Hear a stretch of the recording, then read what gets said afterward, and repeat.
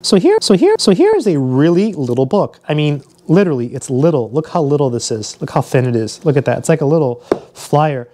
I used to have a friend in college, and he came over one day, and he saw me studying from this book, and he goes, "That's your book?" I said, "Yeah, this is my book, man." And it's just so small. It's like a little, it's almost like a flyer. The book is Elements of Point Set Topology by John D. Baum. And I have read this entire book. Now, that might not be saying a lot, despite the size. But let me tell you, there is a lot of hardcore knowledge in this little book. This is a book for beginners in topology. Now, it's not a perfect book, but it's certainly very, very well written. Let's take a look further inside this awesome book. The inside cover, Elements of Point Set Topology, John D. Baum, Dover Publications. So what that means is, it's a reprint of an old book that's out of print, so you can get it really inexpensively like I did. My copy looks old, right? Look at that. It's been worn and used. That's because I read it. I read it a lot. Let's take a look at the table of contents. So this is the table of contents. Here he starts with preliminaries, and then here he goes into topological spaces, and this is where I actually got stuck, right here. Chapter 1, the very first part. Neighborhood systems and topologies. I remember spending days reading that, literally days. I would read it, I'm like, I don't get this, what's wrong with me? And I would just put it away, and I would pick it up the next day and try to read it again. And I still didn't get it. It took me days to understand that definition. But once I got past that, the rest of it was okay. I understood everything else in the book. Nothing was as difficult in the entire book for me except that little definition. The worst part about that is that it's a non-standard approach to topology. So if you're trying to look for alternate explanations, you won't be able to find them. There's just not as many, right? Most books start with the open set definition. This book starts with the neighborhood system definition. But the rest of the book I thought was amazing. Let me turn the page. Some more topics there. And he finishes with metric spaces. Really good treatment of metric spaces, by the way. I felt like I really learned metric spaces, and that helped me for years. Really, really amazing book. The book reads quite well. As I mentioned before, I have read this entire book, and I have done probably almost all of the exercises in this book at some point in my life.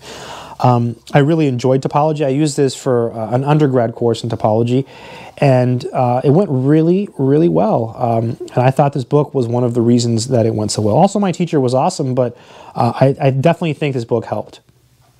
If you compare this in difficulty to like the famous book by Moncrief, this is so much easier to read than the Moncrief book. I mean, way, way easier to read than something like Moncrief. So this is a really good book for beginners. And then here you see some exercises. They're not too bad. They talk more about sets here. Let me turn the page. Let me show you something. This is really cool. Watch this. Look at that. Look at all those exercises. Boom. Talk about set theory insanity, right? I mean, you get really good at math if you prove all of those. So you get plenty of exercises in this book. There it is. There is the definition that plagued my life for a couple days at least. For some reason, when I took topology, which was my last semester as an undergrad, I could not understand this definition. I just, maybe it was all of the subscripts or just the notation. I just couldn't get it. Now when I read it, I'm like, okay, yeah, okay, that makes sense. But at the time, it was so much harder. Just a really, really difficult sticking point for me when I was studying topology. So here's the theorem.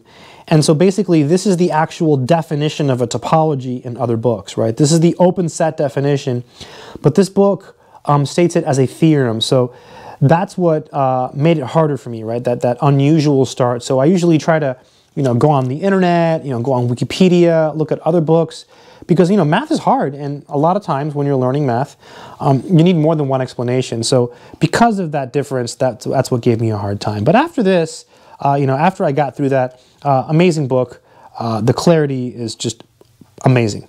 This book also has tons of exercises in it that you can use to, strengthen your skills. One of the big downsides of this book, which is a common one for most topology books, is that it doesn't have answers in the back of the book. So most topology books don't. Now, there is a book that does have answers. It's called, it's Topology by Gamelin and Green. That book has full solutions, or mostly full solutions to the proofs in the back of the book. However, that book is harder to read than this one. This is an easier book to read. So that is still a big winning point in my view for this book, is the readability. There it is. There is the lemma of Zorn. Max Zorn. Yeah, this is a famous lemma. It's called Zorn's lemma if you've never heard of it.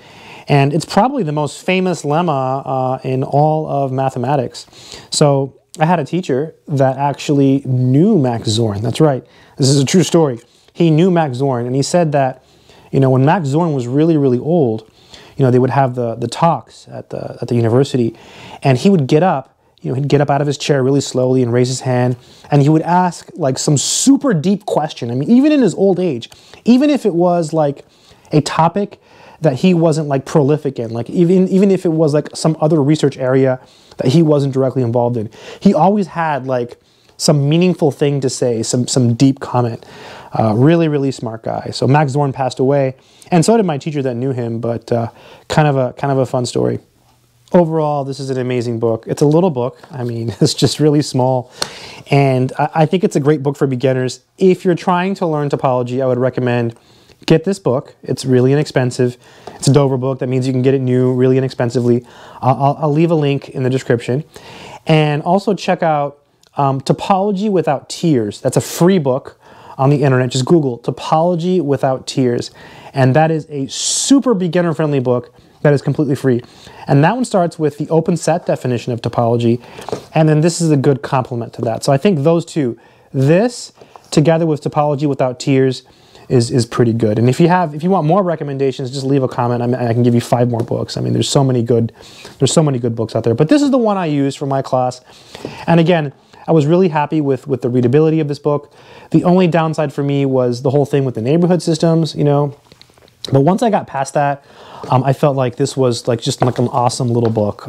Again, it's the one by John D. Baum, Elements of Point Set Topology. Make sure to like, share, and yeah, subscribe as well. Good luck and take care.